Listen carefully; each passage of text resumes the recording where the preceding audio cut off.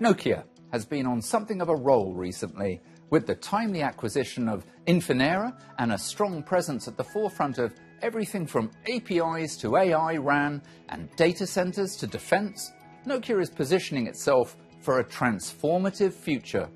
Well, I'm here at MWC 25 to learn about the company's focus and explore the innovations that are driving its resurgence in the telecommunications industry.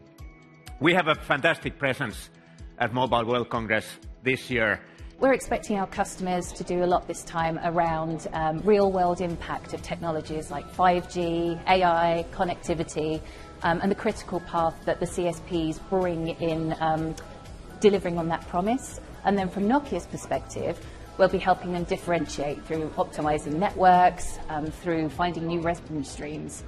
And we'll also be doing that through things like cloudification, autonomous networks, interoperability, monetization. Connectivity. And not only connectivity, but trusted connectivity underpins all of that. Without trusted connectivity, we will not be able to reap the benefits of AI, cloud, or digitalization in general. We are the only vendor that can be a trusted partner for connectivity in all network domains. Obviously, of course, we are a 5G incumbent, but we are much more than that. We are a key player in data centers, in switching, in routing. Now through the acquisition of Infinera, we are becoming a very large player in optical networks as well. The timing of this deal just couldn't be any better. Our team is jacked up. We're very, very stoked to be able to put the R&D that both companies have done separately over the last decade or so, together with what can be going forward, our R&D plan to address some really big markets. So for Nokia, AI equals massive amounts of compute going into these very, very large data centers. These data centers are getting distributed globally because of the sheer size and power requirements that are being placed on these data centers.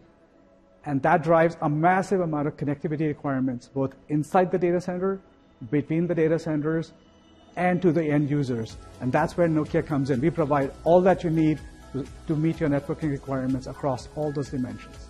We're automating as much as we can when it also comes to creating an even better customer experience. So those would be my AI RAN thoughts for the future. I'm also just want to say right off the bat, we're super excited about the AI RAN Alliance, founding members together with SoftBank and a few others, and getting together and seeing that there is so much momentum around this.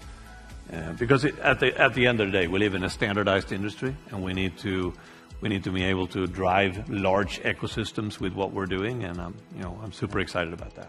Nokia has been working with many of our partners and industry players and operators to really demonstrate what we can do with AI RAN. And when AI RAN Alliance was launched last year, 12 months ago, Nokia was one of the founding members. And now you can see there are 75 members in this alliance, which shows that how the industry is embracing this technology.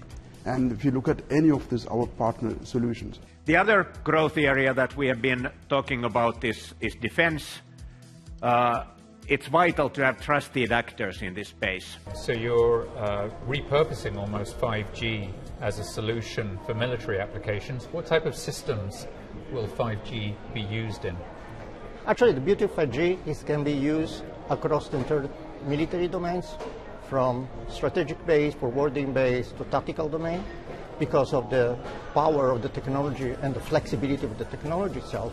So today we're working on what's called hybrid base station Verizon, but we are planning to work and to move more and more to the battlefield. We have currently now over 850 private wireless and edge compute customers, and we have seen great use cases where customers have actually had a 100% return on investment in just a couple of years after they started to build private network connectivity. So we are big believers in this, and we believe that outside of our traditional service provider markets, this will be one of our major growth vectors going forward. Warren Buffett once said that when the tide goes down, you could see who's been swimming naked. And I would add, when the tides come in again, you can see who's got the best boat and the best crew. And I'm betting that's going to be Nokia.